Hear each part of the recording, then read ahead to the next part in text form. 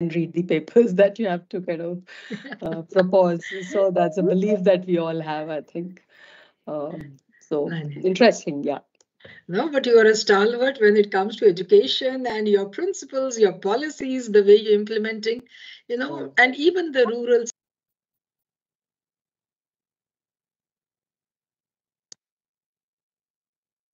Yes, myself, yeah. So, Rita, you're a stalwart as such, and the way you're doing all those good things, you have a special school in the evening for people who need you. Thank you so much. You've been training government school teachers. What not? You've done everything. You've done so much. I think time is always short when you really want to do something. Yes, continue to do. And Rita ji, we're looking on your support, for this initiative as well. Lot of ideas, lot of work to be done. Always, thank you. Definitely.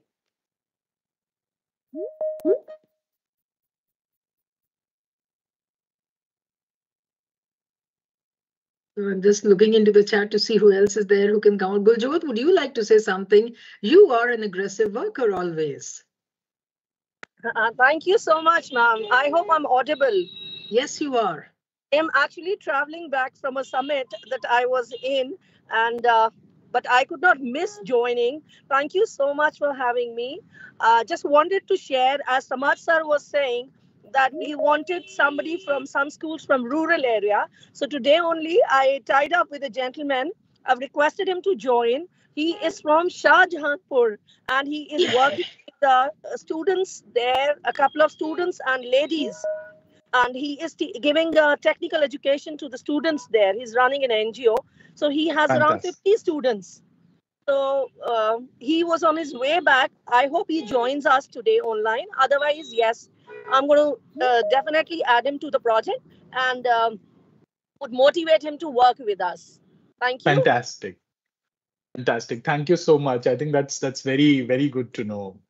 And we have Mr. Texera also joining in. Okay. Good evening. Good afternoon. Yes. Yes, sir. We all here, and thank you so much. And we are honored and so happy to have you here, sir. I'm very happy to be part of this initiative. I'm just trying to get more luminosity in here so you can see me better. Okay, sir. Right, sir. We have. My pleasure. And Mr. Texera, we do have lighthouses here. Everyone is a shining lighthouse. So we get a lot of illumination from here as well. But very glad to see Dr. Satya Bhushan as well joining us from NCRT. Sir, thank you so much. Thank you. Thank you so much for taking out time. Welcome, sir. Thank you. We have. Oh, that's so nice to see you, sir. Thank you so much for joining. Namaskar. बहुत बहुत धन्यवाद आपको. Namaskar, sir. So we have Lauren from USA. Yes, please. If you could say hello to everybody around here. Hi, how are you all? It's nice to see you. Thank you for inviting me. Nice to see you. Thank you so much, Lorraine, for joining us. And we've heard such great things. We have seen such great things, and we are hoping to hear great things today from your work. So thank you. Thank you. And we have Professor Yoshiro. So, yes, Professor, if you can unmute yourself and say hello to everybody. They're doing wonders. Hello, thank you for inviting me, and I'm very excited to be part of this exciting event. Thank you. Thank you so much, sir. Thank you so much. Sir joins us from Japan, and very, very glad to have you at this forum, sir. So another 5 minutes before we start. We have Geeta also here, right, Geeta? Yes. I'm just trying to get my video on. It's okay. Take your time. No issues. Yeah. I'm just going through the chat, and I'm just, just saying hello to everybody around. That's it. Yes. Paramjeet ji, good to see you. And good to see Mr. Samarth again. Thank you. I think we've all been old timers now. Yes. Yes, that's there. Hanumant is there, and Geeta ji, old timers, hence more responsibility. Yes, that's it. The BCA connection, British Council connection also now. Yeah.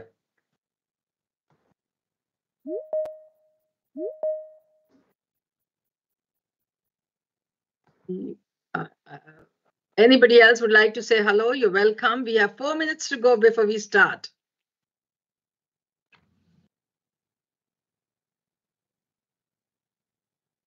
Hello all, I think I can pitch in at this time.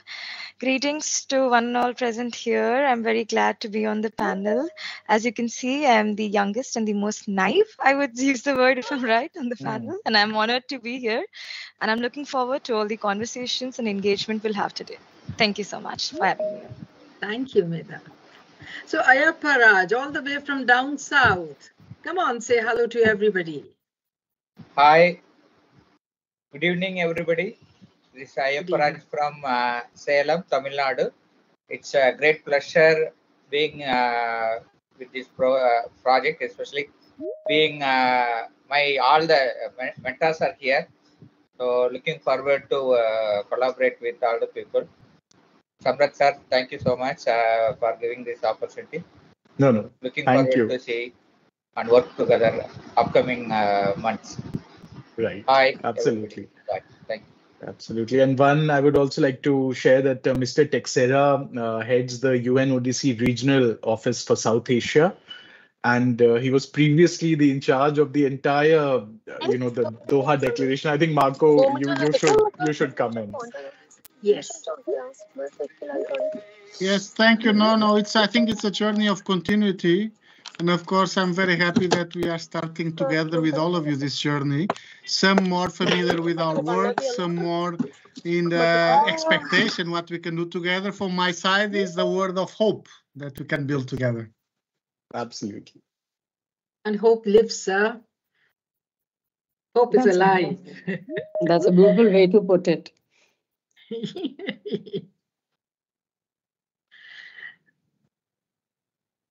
So we look into the mic also, Team KNPS, in case you find some mic is on, so that we don't have background sound or something. Look into it, please. And the admit also at the lobby fast.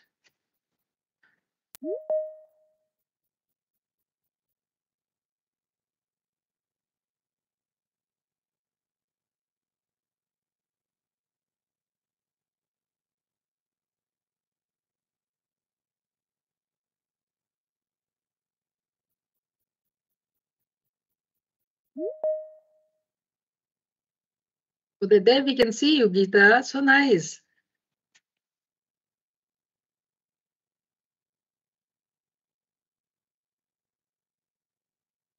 Ashish sir is also there. Ashish, would you like to say hello? Hello, everybody. Thank you. That's great.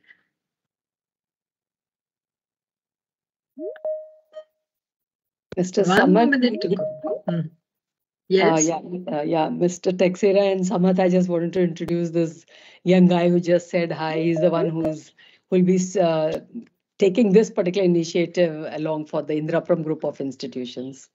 Lovely. That's great and good to connect. And I also welcome Mr. Dhillon, Himmat Dhillon from the Lawrence School, Sanar. Hi, Himmat sir. Hi, Dhillon sir. How are you? Good evening, ma'am. Good evening, Mr. Pathak. Good evening, Mr. Texera. Good evening, Mr. Bhushan. Dr. Amna. Madam. Good evening. Right. A warm welcome to you. Is it warm in Sanar or cold? I've heard that it's quite chilly. Quite chilly, but nice, pleasant. Right. Good evening, everyone. Good evening. This is Anupam Sharma from Indirapuram Public School, Indirapuram. Am I audible? Yes, you are. Yes, Anupam. Thank you for joining. Good evening, everybody. I'm so excited to be a part of this project. Last time when we participated in Rise Up for Global Goals project, our students learned a lot. Even our teachers, everybody got, enriched, and we learned a lot that time. And this time also, I'm really, really excited because it's about peace. It's a chance to, learn peace, justice, and strong institutions. And these values are very close to my heart. And I hope a great journey together with all of you. Thank you so much. Thank you, Anupam. And there goes the clock, tick 6, and we start. So good evening, ladies and gentlemen. Maybe good morning and good afternoon also, because we have educators, professors, college students, the youth, from colleges, from universities, everybody has joined in from all around the globe. Thank you so much for joining RiseUp4Peace Education Initiative, empowering educators and inspiring young minds on SDG 16 and the rule of law. Ladies and gentlemen, this project starts in January when we did lots of planning, and it goes up till December. And today, every year, February 23rd is observed as the World Peace and Understanding Day. And look, our project RiseUp4Peace is also launched on the same day. And this is the learned members who are going to be part of this project and during the launch time. Yes, as we move ahead, and everybody knows Samarth Pathak, he is the moderator of the day, and two of us, we are going to move ahead. Samarth, if you can take over from here, and the floor is yours now. Thank you very much, Ms. Dhillon. On behalf of the United Nations Office on Drugs and Crime, I thank all of you for joining us today as we together rise up for peace as equal partners. Today marks the beginning of a transformative journey towards strengthening education on SDG 16, peace, integrity, and the rule of law. This is critical because learning about these themes from an early age can be truly transformative. For many children, for many young people, the first encounter they have with public institutions is by entering a school. And as such, educational institutions are where the foundational values to create better citizens are built. Our young are today growing in an Our young are today growing in an increasingly turbulent world, one that faces violence, uncertainties, inequalities, climate and health risks, threats from drugs and crime, and other vulnerabilities. This requires our urgent attention, and therefore, education on SDG 16 is no longer an option, but a necessity. This should include enabling young people and making them more resilient to these challenges. Through education, we must help our students better understand the consequences of crime and risky behaviors and the importance of justice and the rule of law. We must help them develop a sense of purpose, ethics, and empathy. We must help them ideate and use their skills to create solutions and experience and reflect on the social impact of their actions and on their thoughts. Finally, we must help them promote their efforts and their voices. And RiseUp4Peace is an endeavor in this direction. Our core objectives are clear: building capacities of educators with trainings and tools, fostering cross-learning to share good practices and expertise, engaging young people with interactive dialogues, activities, and projects, empowering them to act with integrity and promote peace and lawfulness in their communities, and co-creating interventions and initiatives in schools and promoting them, showcasing them more actively. With RiseUp4Peace, I believe the catalyst of our efforts will be the power of peer-to-peer influence, guided by educator mentors. We are looking at creating impact that goes beyond numbers to actual positive changes in attitudes, behaviors, and personal resilience. But the success of RiseUp4Peace hinges on our collective commitment. We cannot afford to work in silos. We have to work together to champion this effort. At the moment, we have educators, educational leaders, policymakers, and young people who are joining in. Ms. Dhillon would be able to share more light on this, but in a short span of about a couple of weeks, we have had over 500 educational leaders joining in and more than 11,500 young people in this journey. So as we begin this journey, I urge each of you to remember the faces of the young people that we seek to empower. In the eyes of every child lies the potential for greatness, for compassion, for creating a world that is safer, peaceful, inclusive, and just. That's the world we should be building, and that's the world that every young person truly deserves. So let's work together to be the champions they want and the mentors and the advocates they seek. And together, let's transform SDG 16 from being Sustainable Development Goal 16 to Schools Driven Goal 16. Because for us at UNODC, Rise Up for Peace is more than an initiative. It is a promise to our young people that we will keep. Thank you very much. And our special gratitude again to Ms. Paramjeet Dhillon and her remarkable team at KNPS Fagwara. They are the powerhouse behind this collective effort. Back to you, Ms. Dhillon. Thank you so much. The time to introduce the keynote speakers. First of all, we have Mr. Marco Texera, Regional Representative, UNODC, Regional Office for South Asia. Welcome, sir. Honored to have you. Our next important keynote speaker is Dr. Ram Shankar, Director Training, Central Board of Secondary Education, Delhi, India.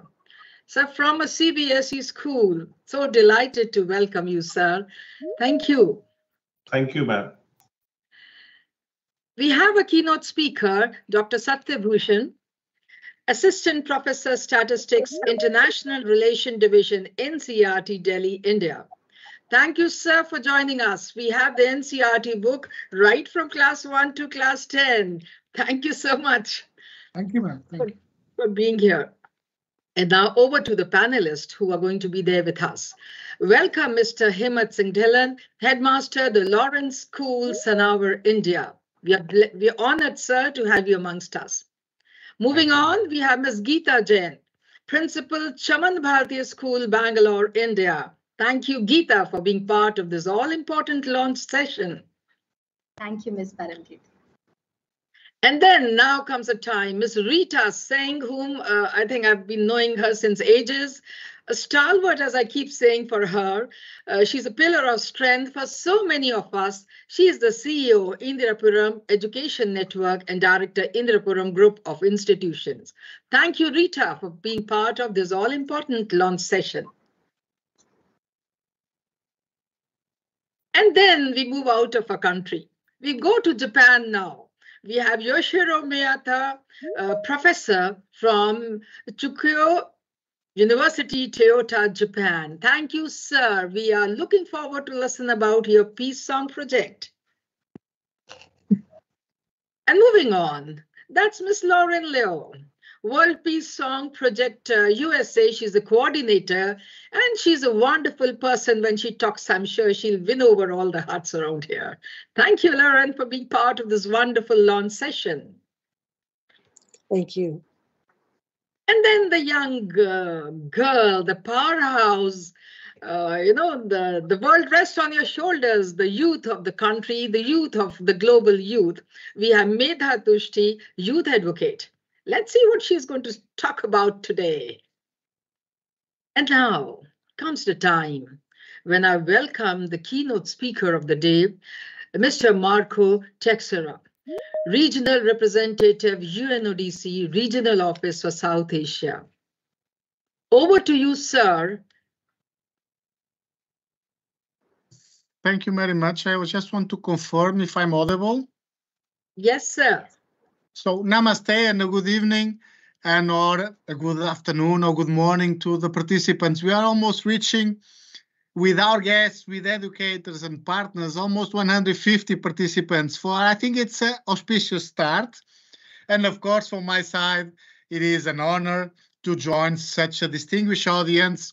And I'm looking forward to see your sharing your ideas, your reflections on how we can actually make this launch a journey of continuity. Rise Up for Peace, it's more than one-time event. It's a journey, and I'm very glad that we are embarking in this journey together. So I'll start with a special thanks to Ms. Paramjeet Dhillon and the team at Kanla Nehru Public School, Pangara.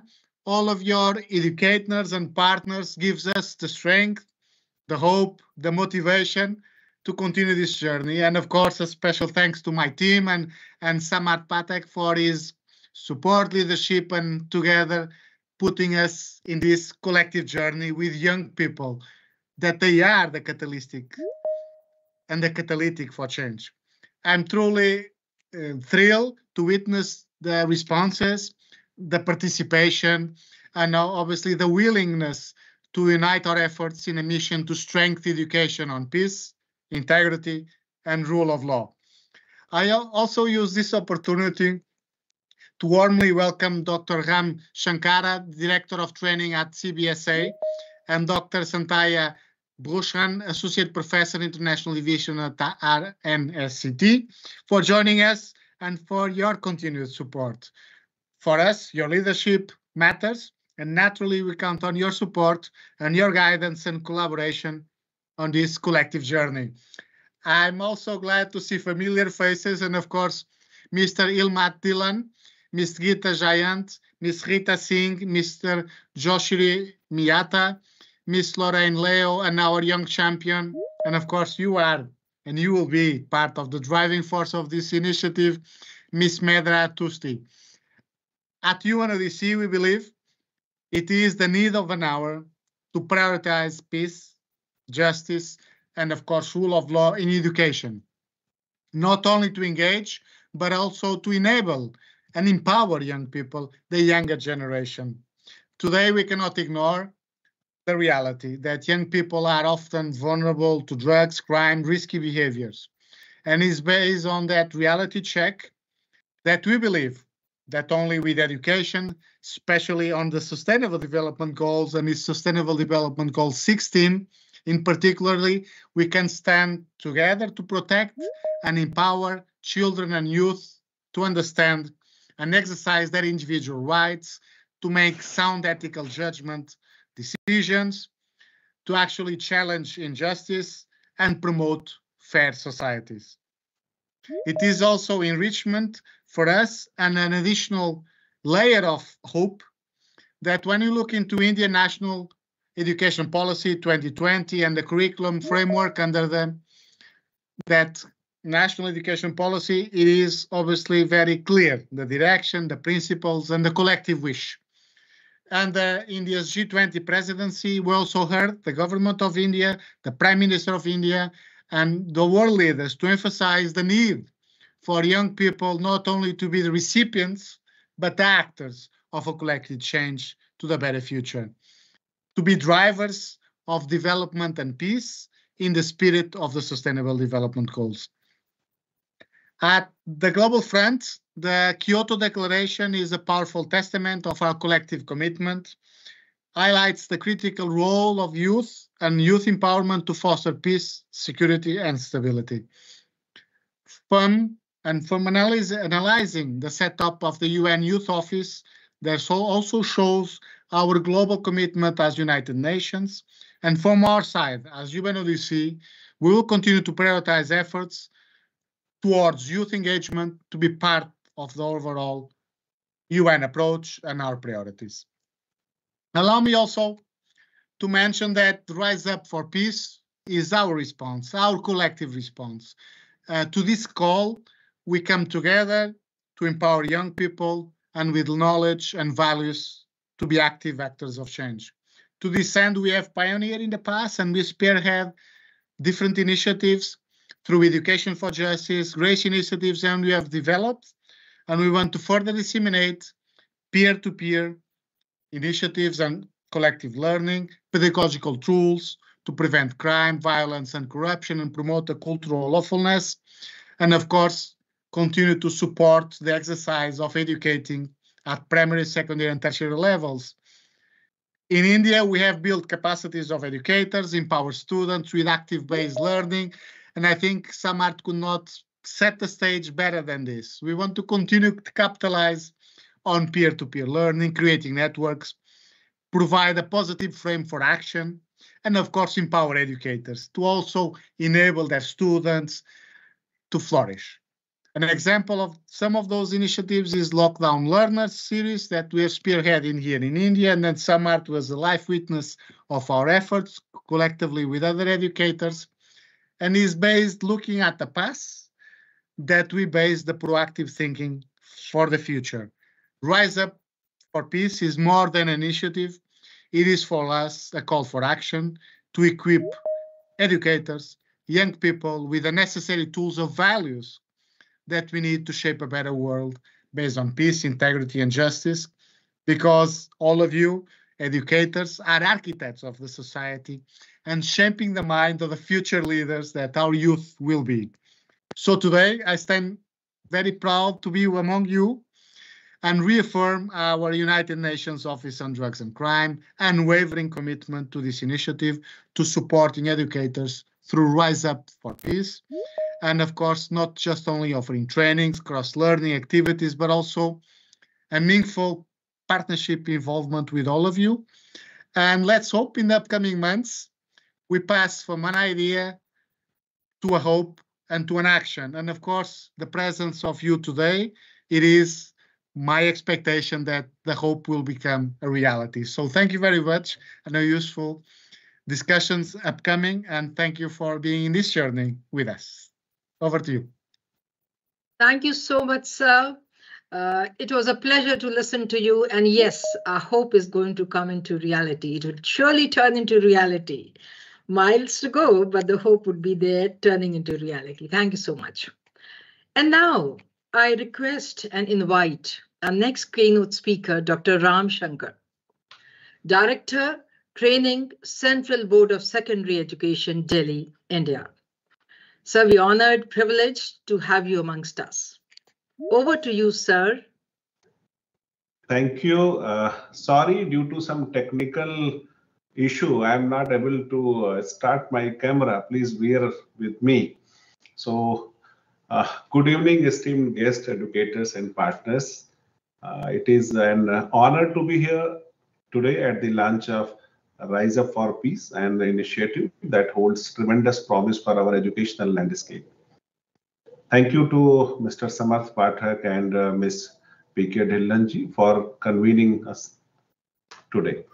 I'm glad to join you here for unveiling of RiseUp4Peace, a collaborative effort between UNODC, Kamala Nehru Public School, Phagwara, and other esteemed educator partners. Such collective efforts are much required towards fostering peace, integrity, and the rule of law through education. I welcome this initiative and happy to extend support to this initiative. At the heart of the RiseUp4Peace is a recognition of the intimate connection between education and SDG 16, which emphasizes peace, justice, and strong institutions. If you see the India's National Education Policy 2020, which also echoes this sentiment and emphasizes the need for holistic education that nurtures not just academic excellence, but also ethical values, integrity, and a deep understanding of the rule of law. In our rapidly changing world, the need for education on peace, integrity, and the rule of law has never been more pressing. We see the efforts of conflict, corruption, and injustice in various facets of society. By empowering our youth with knowledge and values, we equip them to become catalysts for positive change. I believe that central to the impact of RiseUp4Peace would be the recognition that educators are frontline champions of this cause. At CBSE, when I say CBSE, actually this is family of more than 29,000 schools and 14 lakhs teachers. So we believe that these teachers, educators, play a very, very important role in shaping young minds, instilling in them the values of peace, integrity, and respect for the rule of law. However, to effectively impart these essential lessons, educators themselves require support, resources, and last but not least, that is proper trainings.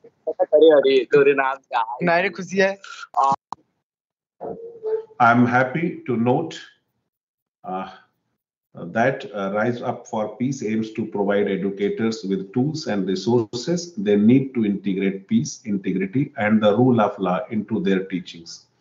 The key will be collaboration and taking forward the learnings to be implemented in schools. Through workshops, training sessions, and resource materials, we may empower our teachers, educators to create engaging and impactful lessons that resonate with students. Collaboration with and between institutions and individuals is crucial in this endeavor, as it allows us to reach a wider network of educators and students across the country. From CBSE, as Director of Training, I offer my support to this cause. I'm proud to announce our commitment to supporting RiseUp4Peace. CBSE, Central Board of Secondary Education, can work closely with UNODC and partner schools to develop capacity building programs that may align with the goals of this initiative. Additionally, we can help facilitate knowledge sharing sessions, webinars, and forums where educators can exchange best practices and innovative ideas. Together, let us rise to challenge of educating our youth on the principles of peace, integrity, and rule of law. Here, I invite all educators, schools, and stakeholders to join and support this journey towards a brighter, more equitable future. Thank you for giving me time here. And at CBSE, doors are open for collaboration. Let's work together. Thank you very much. Thank you, Dr. Ram Shankar. Thank you very much, sir. Thank you. I believe all of us are overwhelmed because majority of us teachers here. And sir, you said frontline champions. So much of power you have given us, sir. So much of energy you have given in our wings. We'll fly high for the cause of peace. And of course, NEP 2020 is close to the heart of every school, every educator who's affiliated with CBSE. Otherwise, we are all for peace, sir. We humans love peace, its energy. Thank you so much, sir. An honor, a pleasure. Thank you for all the support you have promised, the training sessions. Thank you, sir, right from here. Thank you. We move on. I take this opportunity now to invite our keynote speaker, Dr. Satyabhushan, Assistant Professor, Statistics, International Relations Division, NCERT, Delhi.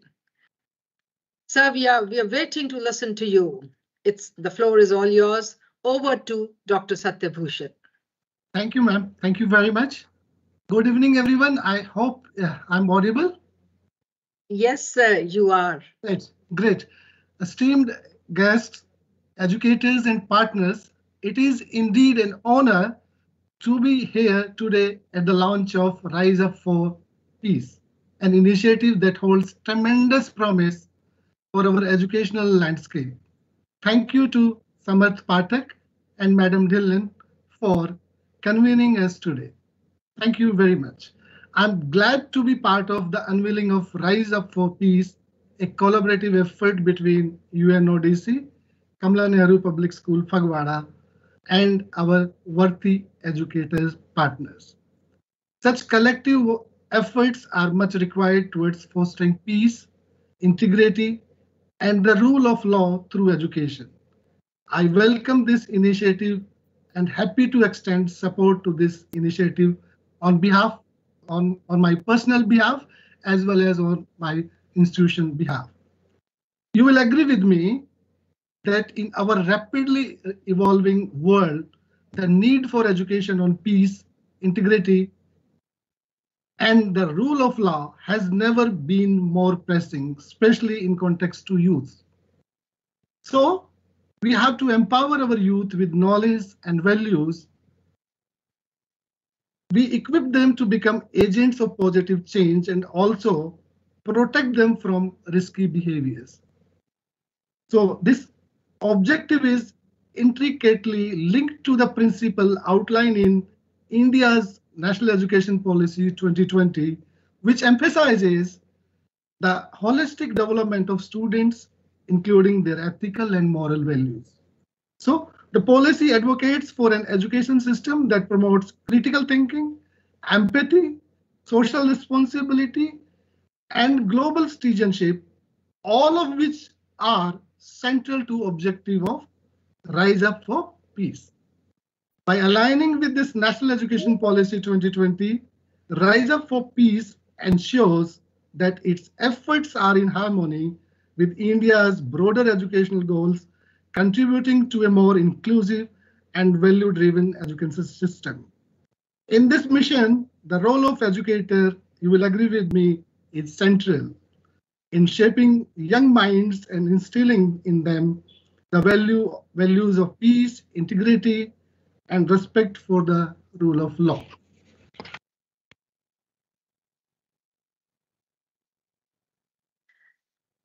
Excuse me, sir, you're muted now. Please unmute yourself. Sorry, sir, I had to. Yeah, yes. Just a few seconds back, sir. Okay. So, yes. So, but to effectively impart these lessons, to bring these in classroom teaching learning experiences, educators themselves require support, resources, and training, in a way, handholding. I'm glad to note that Rise Up for Peace seeks to bring in educator partners to share knowledge, resources, and expertise in good classroom practices to integrate such themes. Though the workshops, training modules, and curriculum frameworks, such efforts can be further strengthened, interactive platforms like these, where educators can share best practices, collaborate on innovative ideas, and access support, is the key.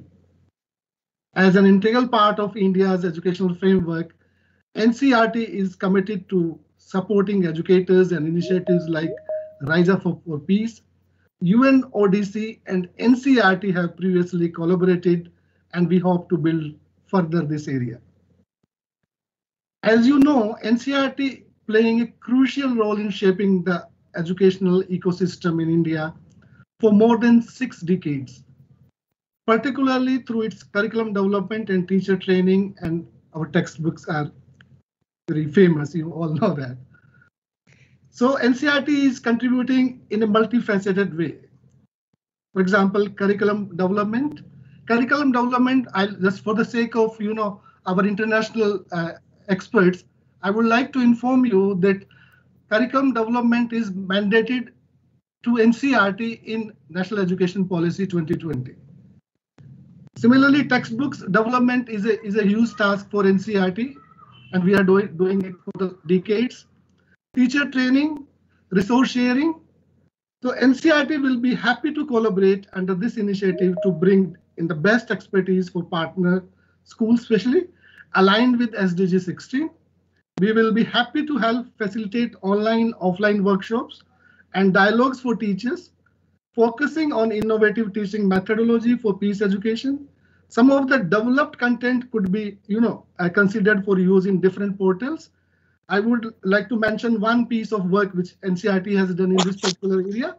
NCERT has developed a book entitled Ways to Peace, a resource book for teachers, which is available in our portal. I'll forward all of you also. Right. I'm very excited with this opportunity to equip our educators with tools and knowledge they need to inspire the next generation of responsible global citizens. Thank you very much. Thank you very much for giving me this opportunity. Thanks. Yeah. Thank you, Dr. Satyabhushan. It was a pleasure listening to you. We educators are elated with all the support you intend to give it to us. Yes, role of educators is central, and we need your support and we need your training. Thank you, sir. We are overwhelmed. We are touched, and right from the core of our heart, all educators who are here are there to rise up for peace. Thank you so much, sir. Thank you. Now, coming to the next point. What is Rise Up for Peace educational initiative? It's a journey. It's a transformative journey. Yes. It's a journey which all of us are going to take. And let's see who would be the target stakeholders in this. We'll be having the policymakers. We did have it very much there in the launch event. Educational leaders, so many of you are there, the education heroes in the classroom, my boys and girls, ladies and gentlemen, and my beloved teachers, you're there always. Educators, and of course, K-12 students from India, South Asia, and beyond. Yes. What are the key objectives? Educator and student training and sensitization on SDG 16. Crime prevention and integrity in line with NEP 2020 is one of the key objectives. National, regional, and of course, international collaboration, which has already started. Engagement with policy makers. Yes, we did take the first step here. And of course, plenty of advocacy for this. Thank you so much. And then this journey is full of commendations, appreciation. We are working together, and all educators, all young people who have joined, all professors, everybody. See, everybody who partners in this, who joins this, would be the partner for peace. So we have nearly 164, maybe more than that, who have joined in as partner for peace today. And all students would be the SDG 16 champions. That's what they are there for. We'll be having country peace ambassadors, global peace ambassadors. As we take this journey till December, we'll be unveiling one by one. Rise Up for Peace activities. What are we going to do in this? Of course, students' involvement. And students are going to learn all about peace, about SDG 16. It'll be art and advocacy, using posters, music, videos, poems, and podcasts. School community-focused initiatives would be there, special assemblies, club-related efforts, and community outreach. Ideas for Good, develop plan ideas to address SDG 16 related themes. And Tech for Good, create apps, web pages, or other tech tools to promote SDG 16. Very, very interesting journey and time lay ahead of us. Rise of Peace, Up for Peace. What is the way forward? Educators, monthly dialogue series, teacher spotlight. Youth focus interactive dialogue on SDG 16. So it will be the youth spotlight. Podcast series on SDG 16. Roundtables to be hosted in partner school, government institution to ideate and discuss incorporation of SDG 16 in education. Ladies and gentlemen, this is a collaborative journey. Experts from UNODC, KNPS, and educator mentor. We have so many stalwarts, as I keep saying. Leaders stand ready to provide guidance and support to participating school. Reach out and connect. We move on to mentoring and evaluation. Collect feedback from participants and document success stories. Every month, we'll be having an e-newsletter which would be published with students' creative work. Structured activities would be there, and all this would be incorporated in the e-newsletter, which would be the prized possession of the young boys and girls from schools. Virtual art gallery would also be there, and that's how we go. And then technology would be used to the fullest. Technology for Rise Up for Peace initiative, you just see, we'll be having everything. We'll be having Microsoft tools, we'll be having Canva, ArtSteps, YouTube, Minecraft, Forms. Everything would be there, Copilot, ChatGPT. Then visibility of the program, inclusion of influencers, senior officials, educational leaders, etc. Social media promotion for every activity, news coverage and joint op-eds, podcast series, showcasing of good practices at UNODC forums, and then showcasing school-led initiative on online web pages. Over to you, Samarth, the moderator. Yes, Samarth, over to you, please. Thank you, Ma'am Dhillon, and thank you for that overview. I think that gave everyone a glimpse of what we seek to achieve. Of course, this is not an exhaustive list. We count on your ideas and your new, sort of innovative thoughts around what can be done. But as Ma'am Dhillon said, and the expertise that UNODC brings and the educator mentors would bring are all there for you. So please feel free to reach out and we can co-create these initiatives. Before we move on to the next part, which is going to be very exciting, we do have very eminent educators with us and a young girl who have been the driving force of integrating SDG 16 related education already in the classrooms. And it would be an interesting conversation to understand how this is done, what is being done, and get some successful examples, which would maybe set the ground for the latter part of our initiative. Before we do that, let's have a group photograph. I think that would be very nice because we are all fresh right now. So may I request everyone to switch on the camera, as many of you as possible, so that we can take a nice group photograph.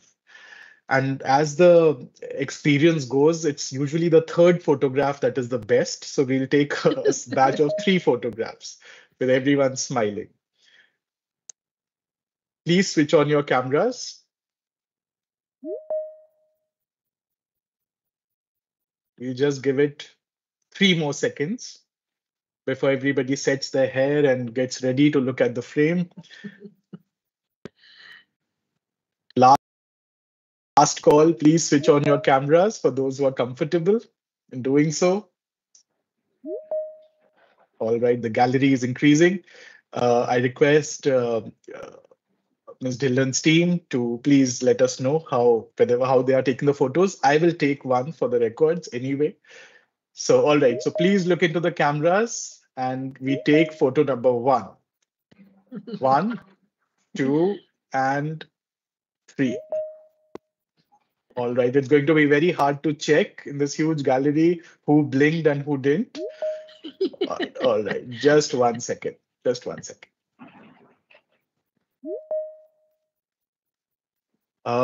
The next one, if I can request you to please put a thumbs up or maybe a V sign, it'll be great. It'll look like an action. So, all right, I go with a thumbs up. Then we go for thumbs up only. Thumbs up, all right. 1, 2, and 3. All right. I think this one is pretty perfect. So let's leave it at this one, but I'll take one more. Just give me 1 more second, please. You don't realize, but I think this is the toughest job right now. Just one more thing. All right. All right. Another one with a thumbs up. Okay. All right. 1, 2, and 3. Perfect. Perfect. Thank you so much.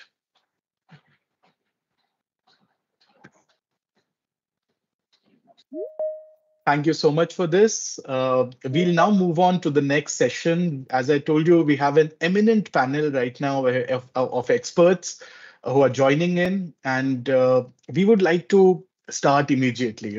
We know who they are. They are very eminent, and I think we'll just straight away head into the panel discussion. So my question to the panelists is, let's start with a basic question. What is the one core value or competency that you feel education must develop in young people in our quest for a better and a more peaceful world? One word or one value or one competency that you feel should be developed by education. Mr. Dhillon, can we start with you? Thank you, Mr. Pathak. It's such a pleasure to be here this evening, and I'm grateful that you invited me. The one word which I think is non-negotiable and is a must-have is the word empathy. Right. That's a very powerful word. Thank you, Mr. Dhillon. So empathy. And while we ask the panelists, I would also request the audience to maybe type the words that come into your mind. We move on to Ms. Singh, Ms. Rita Singh. Yes. Yeah, so I think one trait, I would put it that way, is learning to put yourself in other shoes is most important thing. That probably brings in empathy, brings in tolerance, brings its understanding, culture diversity, understanding everything. So that trait is what is probably we would endeavor to build among our students. Absolutely. How about Ms. Lorraine?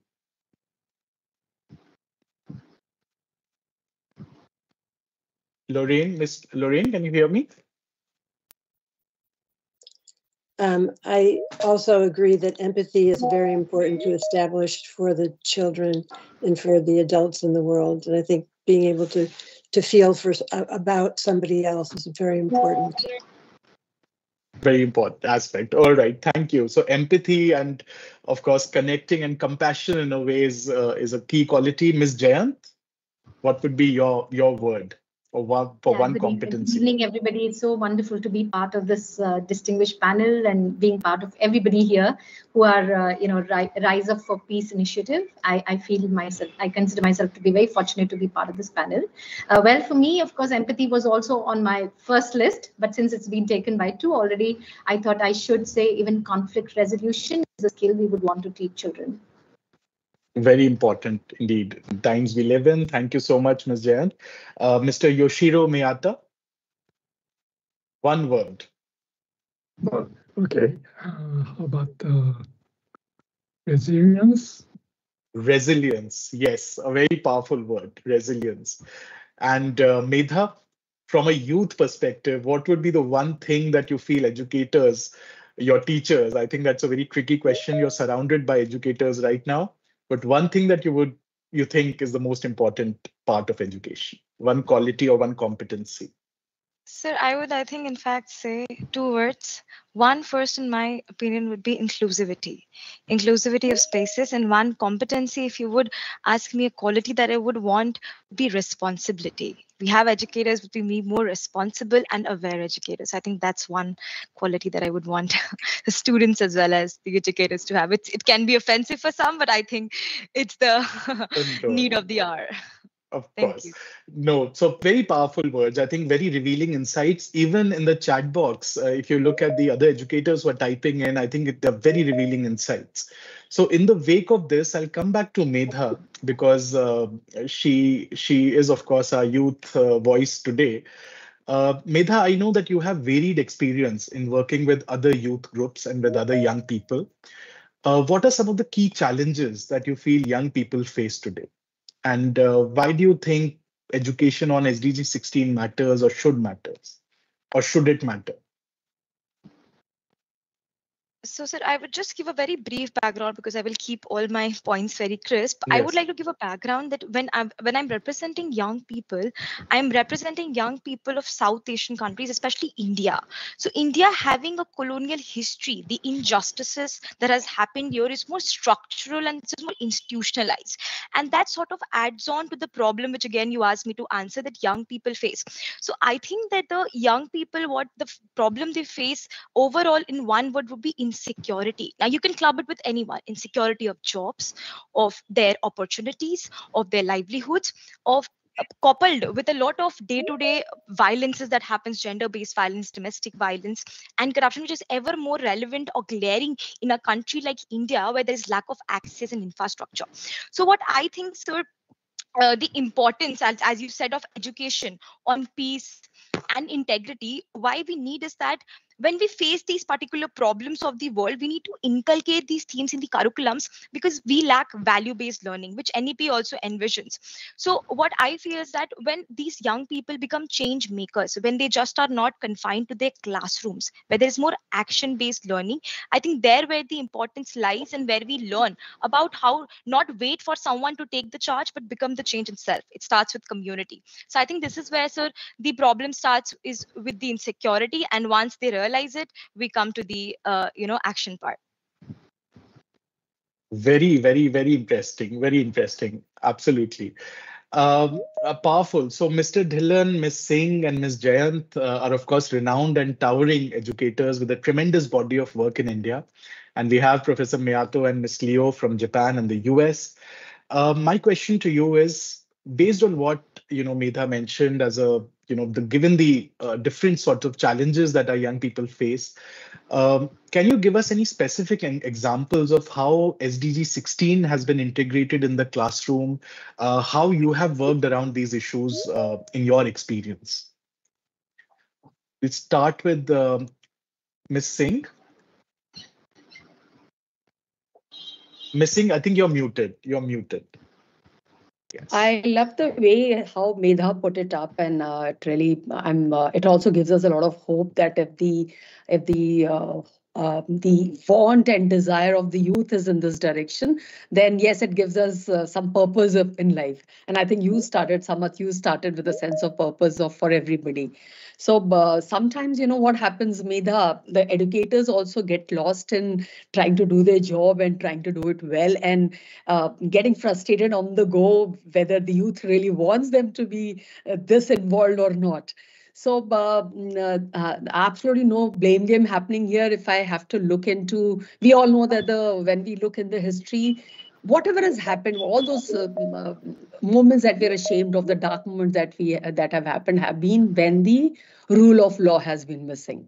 So that brings us to how important it is to teach what is rule of law. Sometimes the just teaching them legal ways to follow a certain path, or trying to teach them or preach them rather what lies in the legal domain of wherever you are, whether we're talking about cyber or we are talking about a simple classroom rules that we try to talk about. It's a very preachy kind of setup if you really start talking the laws, right? But if you're putting it as a justice, as a fairness, as a model of when you start modeling the fairness as justice yourself. You did mention that I am talking for the educators as well as the students. Very rightly put it, very beautifully put it. So if I we are not just talking about the curriculum development, we go there later. When we come to the setting up of a conducive classroom environment, are we modeling the fairness and justice? It is always in our minds. Are we putting up positive engagement opportunities for all the students who are in the class? It is always in our minds. Is the classroom setup thoughtful? Inclusivity is being looked into? It is always in our mind. Are our teaching methods participatory? It is always in our minds. If the educator or the person in the classroom looks into these basic, and not just looks into it, sets up these classrooms before the classroom starts. Okay, next 35 minutes, children, this is what will be the classroom rules. So those 35 minutes very well define what will happen in the full day. And one typical day in a school very well defines how the curriculum will be transacted in the entire year. So all these are important. How do we pedagogy is taken up? And then, of course, selecting the teaching resources is very important.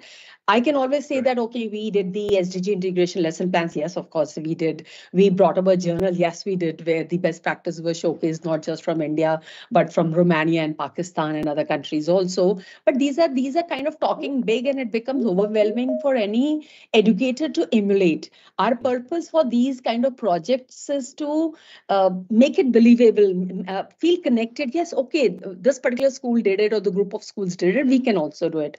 So I would like to tell everybody, whatever we try to pick up, I mean, if you look at the UNODC's website, there's such lovely toolkit. It is already present there. You just pick up those booklets which are for the primary educators, which are for the secondary educators, and you will have ample ideas from there to actually pick up from.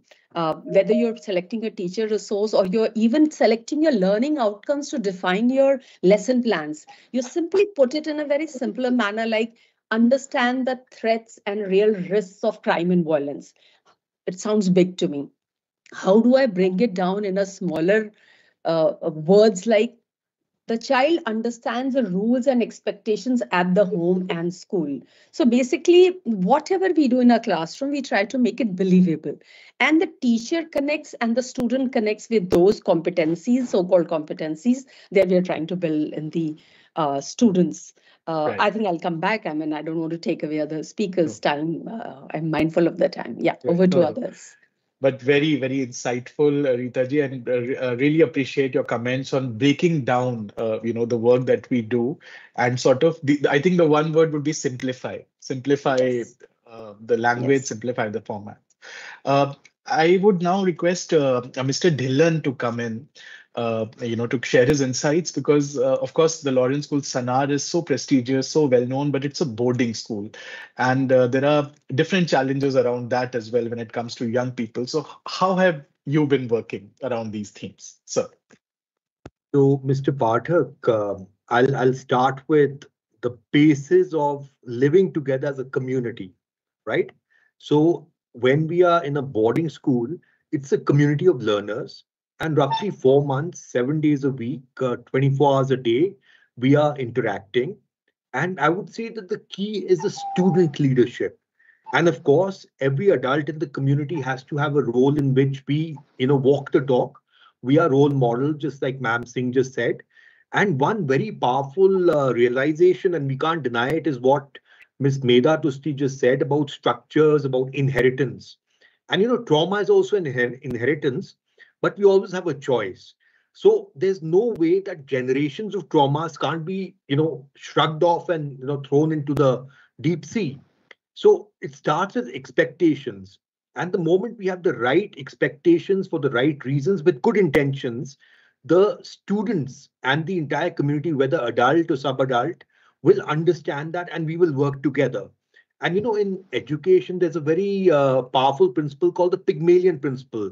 So it's about expectations. So when we expect good things to happen, when we empower our students, when we give them responsibility, but also accountability and trust, they never let us down.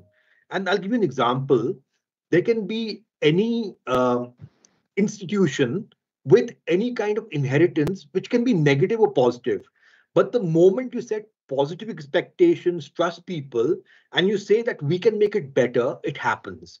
But see, the key in a school, especially a residential school, is the role of students. And I would say student agency, starting with student voice. And there are power structures, but we can make those power structures something which is enlightened and not, repressive, and something which is not regressive. For example, I would say leading with heart. It starts with leading with heart. And I would say even a child in grade 5 or 4 has the potential to be a leader. We just have to let them lead, and sometimes they come up with better ideas than adults. Also, it's about culture. And see, Ms. Medha Tusti, you shared about a culture which is repressive and which is not inclusive. But you can also have a culture in which no matter who it is, whether child, whether adult, whether part of the school management or a part of school support, they are respected, and that's the only way to go. So, when you work from, say, a culture of bullying to a culture of mentoring, a culture of caring, so someone who's senior starts with helping a junior, whoever the junior is, whether child or whether colleague, they start respecting the senior. The moment it is out of fear, it will fall apart and it will then rankle. It will become, a very sorry state of affairs before you know it. So I would say, let us all be the change. Mahatma Gandhi's words, it's a mantra, be the change. And the other thing is, find a way. It's always possible to find a way, no matter how dark the situation is. If we try, we can find a way. Once we find a way, or others find a way, it becomes part of a new culture. And that is what we have to, I would say, make into a manifestation and reality. Right. I think very revealing, Mr. Dhillon. And of course, we know the different kinds of activities that keep happening around, in your school and under your leadership, and building that community of learners and giving that leadership even to the most junior students is absolutely essential. So thank you so much. May I request everyone to keep their microphones on silent, please? Thank you. But very revealing insights, Mr. Dhillon. I now move to Ms. Geeta Jayant, who, of course, is again a very leading educator from the southern part of India and doing exceptional work around these themes that we talk about. So, Ms. Jayant, over to you. Thank you, Mr. Samarth. I think just in the interest of time, probably I'll just go with 3 examples, which we have been very intentional, right? We as a school, across from K to 12 is where we, in our curriculum itself, we map all this SDG 17. So we just made it that, through the curriculum, through the year, at least 2 to 3 SDGs are plugged into our curriculum. And so just because this is about SDG 16, I would say, yeah, SDG 16 definitely has been one of the most favorite ones because it's about honoring the wellness of all humanity. So having said that, just 3 examples, and I know Samarth, you've been part of some of the initiatives, like we did one on bye-bye bias with the children, and it was about having balanced portrayal of world issues. And, especially during COVID time, and we were part of the lockdown learner series, and we saw that, there was so much of misinformation and disinformation being spread, and how our kids came out with this initiative of, creating a website, and ensuring that misinformation there was a myth which was broken. And apart from that, also as a part of that extension of that, we had invited the chief of cyber, UN cyber chief, Mr. Neil Walsh, right? He was also part of this discussion, reaching out to the larger community. Along with that, I think the other one also, which I think you were part of it, was the chiaroscuro, where we had a full-fledged block printing where we tried to represent the multicultural collage that was part of the Indian diversity.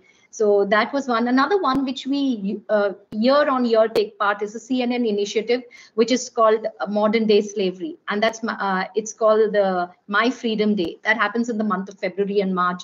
And children from across K to 12 take part. And it's mostly related to exploitation or violence or discrimination against students. So these are something which our children have done, and it just gets the entire school community together to make sure that we stand up for peace and inclusivity and integrity. So these are just few examples, but this is just few chosen ones. That's all I could say. So thank you. Yeah.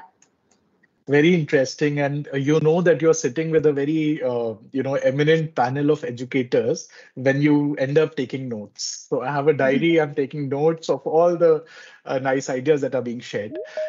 These were examples from India. These were insights from India. We now move on India and beyond. And we have two very eminent educators from the US and Japan with, again, a substantial body of work around these themes. So may I invite Lorraine to share your insights? Or would you like to do this together? Well, will we be able to present our presentation? Ms. Dhillon? Yes. All right. Okay. We would love to see what you have done. So great. Okay. Thank you. Thank you very much. So Yoshiro Miyata and myself worked on the World Peace Song Project. It was a collaboration between a singing group called the Women of the World and the World Museum members. Next slide. This is Yoshiro in Japan and myself in the US, and a team of workers in Chukyo University who worked on the audio files for the music. And we're going to take you now, next slide, Yoshiro. We're taking you to the World Peace Song Map, which was programmed by Yoshiro Miyata. Each of these little peace stubs links to a song that the students wrote lyrics for that basically say what peace means to them. And Miyata Sensei is going to link us to the map so we can hear a couple segments of the music. This is a group in the Dominican Republic who during the lockdown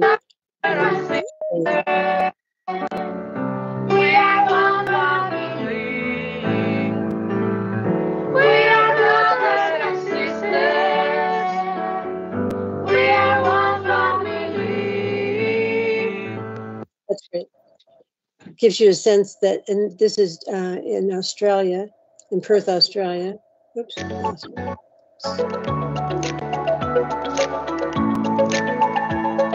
This is always a great challenge, advertisements. Yeah, that is.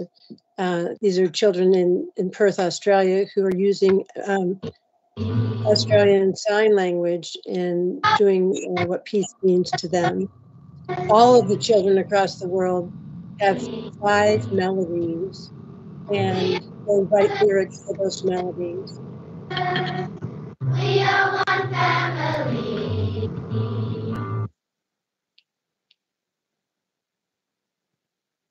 Do we have one more, Yoshiro? Is that just the 2, right? How about this? Oh yeah, this one too with the Om. This is in New Delhi. Oh, gosh.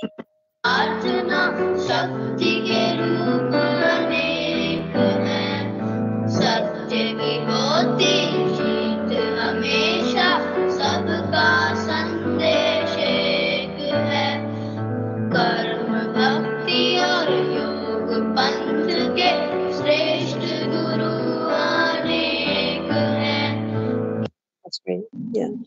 So as I said, each of the little peace stubs links to a song. And next slide. The project started in 2014 when I was at a concert in Boston. I saw a group called the Women of the World, and they talked a lot about peace. And I recognized that their mission for peace was very similar to the World Museum mission of peace, which is collaboration with people around the world, integrating music or integrating scratch projects. We had a workshop with the Women of the World and got to know them well.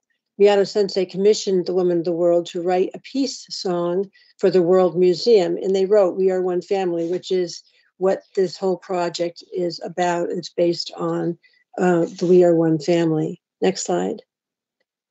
And here you can see the people in Paramjit School with SDG around their neck, and they were singing their version of their peace song, which is the Goal 16, Peace, Justice, and Strong Institutions. Next slide.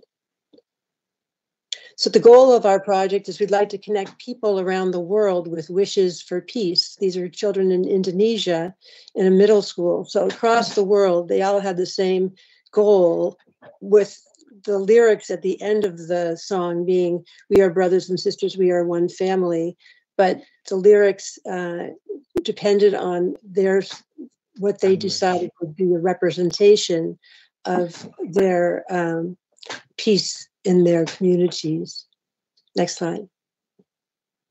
So based on the World Peace Song, they wrote the lyrics to express what peace means to them. These are children in Malawi who recently sang.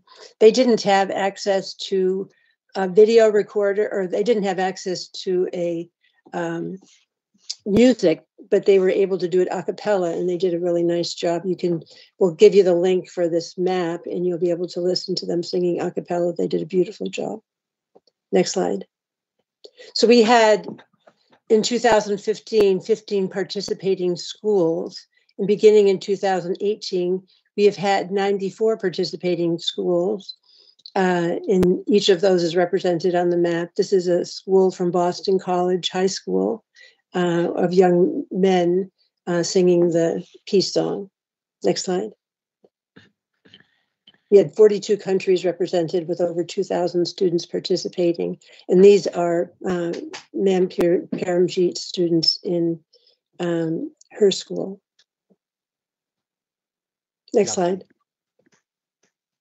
Very positive feedback across the world. They had, and from Kenya, Maxwell Kiese wrote, it was a noble initiative. In Melbourne, Australia, she said it's an important vision. And in Paramjit School, music brought them closer, fostering a memorable and harmonious experience. And all of these songs are available on the map. Next slide. It was a great challenge. In this particular one on the top right, you see children playing, accompanying their song with music. And in South Africa, they were very proud to be on the map. In Turkey, it was a worldwide peace and multicultural project that they liked. And Brother Peter Tabichi said, we need to promote tolerance. We need peace in our society. And thanks so much for a wonderful initiative. So it was very positive across the world. It's a project that challenges the kids and the educators. And I think they all come out feeling very proud of the opportunity that they had to work on the project. And thanks to Miyato Sensei's programming of the map, it makes it even more special to be able to see it across the globe and see you're part of a community. Next slide. Go ahead into the next slide. This is the Women of the World again. As you can see, the people who wrote the music are from America via Haiti, Japan, India, and Italy. So they're a multicultural group. Next slide, please. This is Miyato Sensei, do you want to say this is a group in Aichi? When they came to Aichi, you had a workshop? Yeah, we had a concert in Nagoya in Japan where we premiered this World Peace song on the stage as a local audience. And the audience, yeah, it was sung. Everyone was on the stage singing the song. It's very nice concert, and we had comments from our partners all around the world. Wow, great, great. Thank you so much, sir. And as you can see, this is Peter Tabichi with his students singing, "We are brothers and sisters, we are one family." Next slide. And we'll just quickly go through these slides. You can see the English and this is Nepali working together, coming up with lyrics that are meaningful to them. And I'll let Miyao-sensei just go through these slides in the element of time. And you can see it reached a global audience. Lots of work on everyone's part, but I think we feel very pleased with the results and are very proud. And Yoshiro, you can say how we can achieve peace. Yes, unfortunately, the World Peace Song Project had to stop for a while during COVID because we could not sing together. But COVID showed us how unsustainable it is to rely on global market and labors. If we neglect the value of local resources and people, our society becomes unstable, which may drive us to conflicts. Instead, we can make things in our community to connect local people and resources. That way, we can create more stable and sustainable local community. So in the World Peace Song Project, by sharing our values globally, we can help each other to make our communities sustainable and peaceful. So I'd like to design some new maps which allow the partners to have dialogues to explain the meanings of their peace lyrics and ask each other questions about their lyrics and stories in the process of making them. That way, they can exchange their culture and the historical backgrounds behind the lyrics. This will lead to better mutual understanding of our socio-cultural backgrounds, and I hope we can view the world peace in a global perspective. Thank you for attention. Thank you. Thank you so much. Thank you so much, Lorraine. And is this okay? Yeah, go on to the next slide just quickly. That's the contact information if you're interested in it. And then finally, next slide, a group of boys from one of the partners who were singing the peace song here. So thank you for giving us the opportunity to share our peace song with you. Beautiful. I think a very interesting initiative indeed. And thank you, Professor Yoshiro and Ms. Lorraine for sharing this. The good thing was, of course, the use of music, which instantly got many of us hooked to this initiative. Music and the arts are actually very powerful enablers of peace, but also getting different cultures together, getting different students from different backgrounds together to work on something is, I think, a very good model for such activities, and I'm sure that many people would be very inspired and many educators would maybe take this on, in the coming weeks and months that we work. So finally, as we close this discussion, I want to conclude with one last question that I want to pose to the panel very quickly. What would be we have seen the different examples and the different sorts of insights that have been shared in the panel. And my question is, what would be the one key aspect that you think initiatives like RiseUp4Peace and the other, initiatives around, peace, rule of law, and bringing people together, what should such initiatives in education emphasize and focus on? What is that one key thing that you would like such initiatives to actually focus on? And maybe one line of advice or one call to action for those in the education space who are looking to do something in this direction. We'll start with Mr. Dhillon. Thank you, Mr. Pathak. Just a quick reflection. Our association started in the pandemic with lockdown learners, and it's gone from strength to strength. So we now have SDGs not only in the classroom, but in practice, not only 16, which we started with, and I'm very happy. We started with 16 with rule of law, with strong institutions, but we have it in all fields. Now, one very important thing which I would love to share with everyone is it starts with integrity. It is rooted in ethics and values, but it is compassion that fuels it. So if we do exactly what we would like others to do to us, the world becomes a much fairer place. And I feel it is up to us now, it is our generation, I would say, which can make a change, which will at least impact 3 or 4 generations. And it is the students, the moment we lead on change, which is positive in outcome, but something which includes every young person, that will go forward many more generations. So it's a bit like planting an oak, which will mature in the next 150 years. But if we don't do it now, we are losing an important opportunity. I would say, make a mistake, but be on the right side of the right decision and do it now. That is what I would say. Right after this lovely webinar, let us go out into the field, whether it's night, whether it's day, wherever we are, and be the change. That is my 2 bits to share.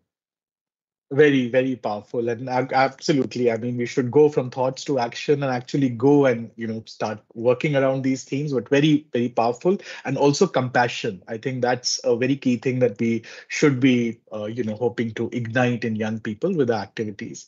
Moving on to Ms. Jayant. I would say, though, as Mr. Dhillon said, we've also been from, I think, during COVID time onwards, we started integrating all the SDGs, feeling very conscious of our responsibility.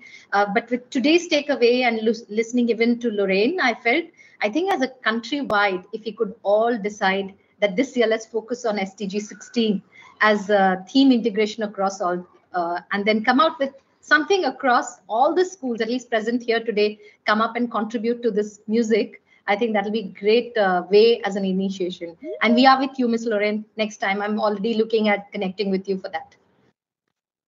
Very nice. Fantastic. Ms. Singh?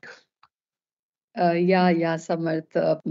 Rightly said. I mean, it's not just the call to action time. I think it should not translate to, I'm probably putting it in a little different words than Himmat did. He said that's a practice time. Be the change. So I think from call to action, it is time to translate to call to practice, call to participate, call to adopt. So actually do it. And if I look at the curriculum booklets also with the UNODC, we also talk about taking a learning domains from learning about to learning to what it is all about to learning to do. So it's a time to start doing things instead of just kind of talking about it. And certain takeaways for me or certain reminders for me, if I have to look at it, yes, bring in your policies which are very, very transparent and let the whole every stakeholder of the school know about those. Then that'll ensure the practice which is in line with not just with the human rights and it just not just supports the rule of law. It kind of gives those seeds in the young minds that not just holding school leaders and teachers accountable, we are holding the group D, we are holding the students, we are holding the parents, we are holding everybody accountable in every act of us, what is happening within the 4 walls or the campus of our schools. So providing meaningful opportunities to the learners is what is very, very loud and clear and to the fore in my mind after this session with everybody. So yeah, thank you. Right. Thank you so much, Ms. Singh. I think that's very impactful. I move on to Ms. Lorraine and Professor Yoshiro. One takeaway or one call to action that you would like to give to educators here, or one thing that you would like this initiative to actually bring out or focus on. Yoshiro, do you want to? Okay. Yes. I think a very difficult challenge for every one of us is that world peace and SDGs are very global concept and seems very remote from our daily lives, what we do daily. But our lives are supported by all the living things and all the people on this earth. And the challenge is to actually connect our daily lives, what we do, what we eat and act every day, to the whole world. And that's one very big challenge we have to overcome.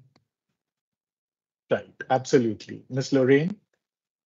I think that one of the successes, or the schools that had the most success in the project that we did, were schools that built a community around the project. It wasn't just the one teacher that was spearheading the project and saying, I'm going to do this. It was getting the principal involved, getting the music teacher involved, getting parents involved. I know Paramjeet had parents who watched the presentation when it was done. So building a community around the project, I think, would be the key for us when we were working with the project. And the community also of teachers that were involved, which was helpful. Absolutely. Now, one thing that we believe within the UN space, and especially at UNODC, is that nothing about young people without young people. So we started the dialogue by hearing a young person talking, and now we want to conclude also with a young person talking. So Medha, over to you. What is that one thing that you would like all of us as educators to emphasize on through this initiative? And what would be your call to action to educators? This is your time to be the teacher to the teachers.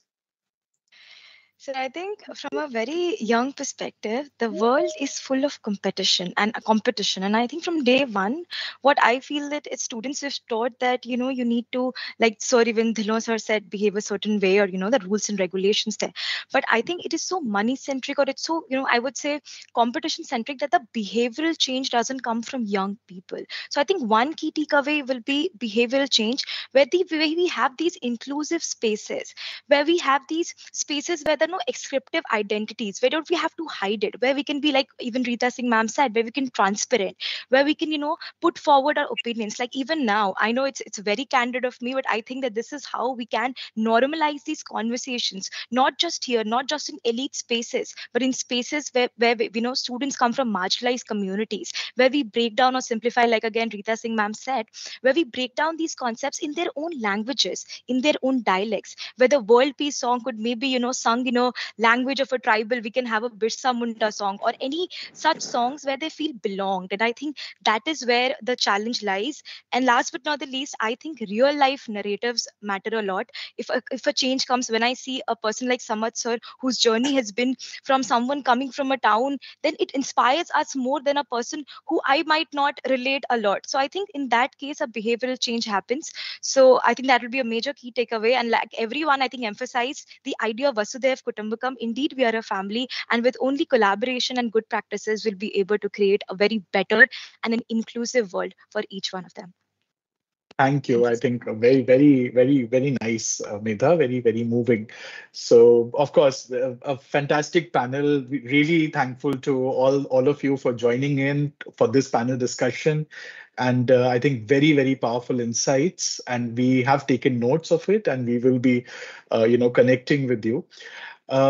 I would also, before I hand over the mic back to Ms. Dhillon, I would also like to emphasize that we had Dr. Ram Shankar, addressing us. We had Dr. Satyabhushan addressing us, both policymakers, both within the policy space.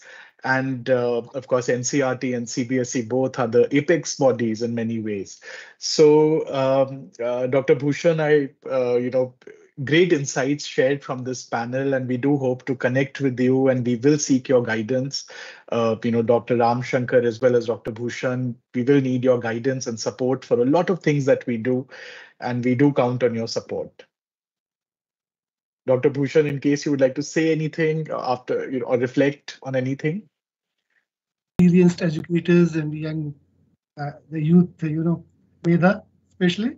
I mean, I'm moved to listen to all, so much of work you are doing on this particular SD16. I personally, I assure you that whatever I can do, I mean, I'll be with you always. And with any school want any kind of support from NCERT, I'll put it to my authority and assure you that you will certainly get it. Yeah. Thank you. Thank you so much, Mr. Texera. I think starting of a journey is important, and it's important to start well. And I think for what I listened, from the reflections I took, I think we are starting in the right direction, and I'm very inspired for what we can achieve together. So let's work on the next steps. Thank you. Thank you so much. I hand over the mic back to Ms. Dhillon.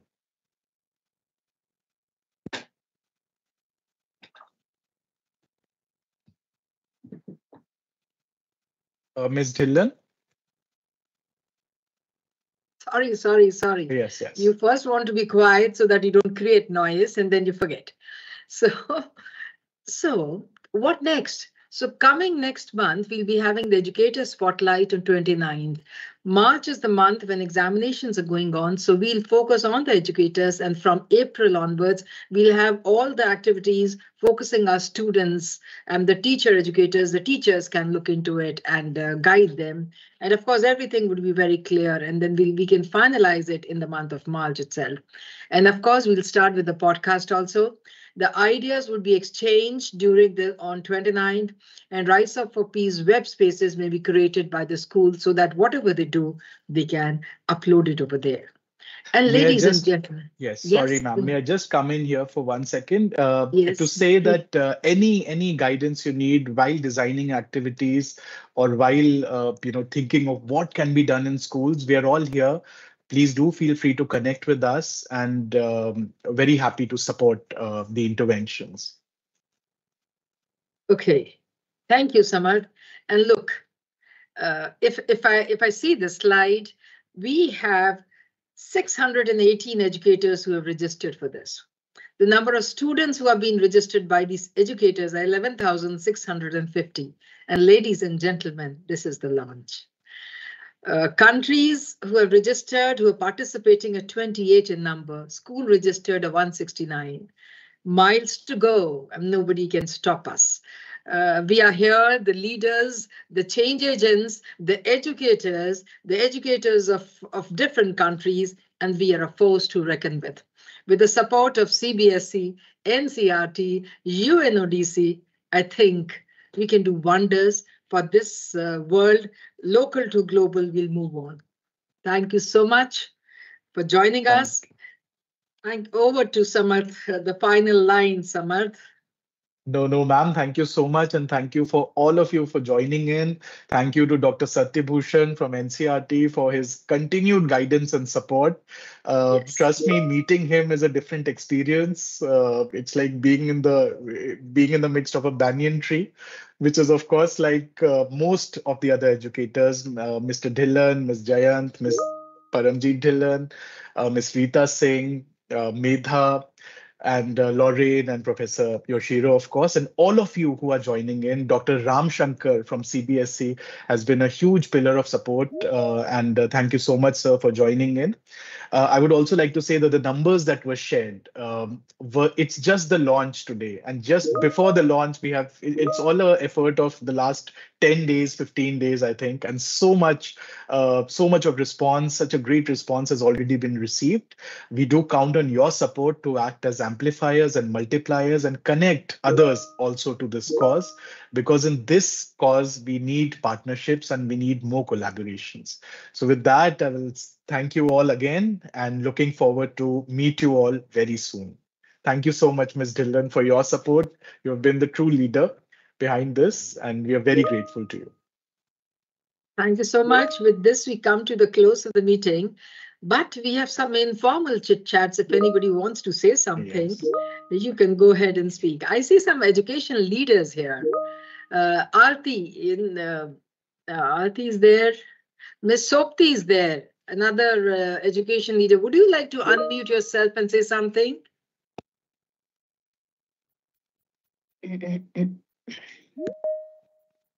Ms. Aarti, would you like to say something? Hi, ma'am. Good afternoon.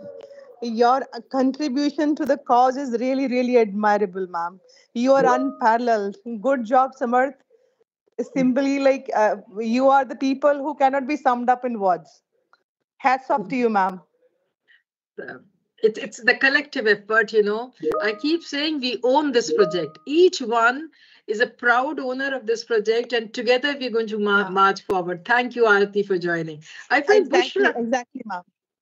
Thank you. Thank you so much. I find Bushra also. Bushra from Pakistan. Would you like to say a line or two, please? Assalamu alaikum, everyone from Pakistan. Great to be with you all. And when I joined with the struggle, first I went to YouTube, then I finally came to this Teams, and Ma'am Rita was, talking at that very time. So I was listening to Medha as well, Professor Yashiro and Loreen, and it was amazing to be a part of all these years with all these amazing educators, and great to be with you all once again. And inshallah ta'ala, we'll definitely be making everyone, everywhere, a peaceful for each one of us, inshallah ta'ala. Lovely to hear you, Bushra, after ages. Yeah, thank you, ma'am. Thank you, thank you. Jyotsna, come on, say something.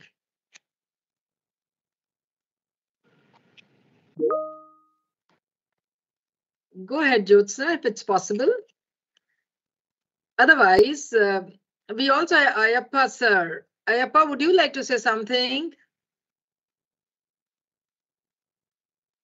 We have some educators from different countries. Would you like to unmute? The Good evening, Yeah, go ahead, Ayappa. Good evening, everybody. I think it's a great start. We are the owners, and we have to do, and we will, along with other owners, we will do. That's what we can give the commitment to Samarth and PN people. So we already did, and the success is with us in the able leadership of Paramjit ma'am. So this time also we make a great record, I think so. Today also we had a record break participant. So same thing we will have the whole year, and we rock, and really we will, like what Rita ma'am told, the practicability, we go and apply, the practice, we do the practice, we do it in our classrooms, we do it in our community, we make the children to do it in their community also. So thank you so much for this wonderful session. Thank you, Paramjit ma'am. Thank you, Rita ma'am. I think, Ayappa, we have personally tracked you, and you're actually one of the youngest people who have made an impact. So congratulations for that. If I may, Paramjit ma'am, I see Snelata Krishnan here, if she will like to speak. She is leading one of the schools of this area for us. Snelata, are you around? Are you willing to speak? Otherwise, Paramjit ma'am will grab the chance and give it to somebody else. Okay, over to you, ma'am. I think she's just okay. May I share? It's a great chance to be here, and at the launch event, pre-launch event also I have participated. So it was the great pleasure for last 10 days, and the days to go and miles to go, as it is said. So the most important thing, as it works with, now we have the NCERT resource person over here. So in class 12 NCERT book, we do have keeping quiet. And the projection which is given under that, we haven't thought that this can be broadened to the global level. So we have been coordinating with each other now, and it has reached to such a level where the students are going to be, because they are global citizens now. The borders have shrunk. So now it will be mattering for them to be a global citizen and making peace with everybody, local to global, being the ambassador to themselves for the world too.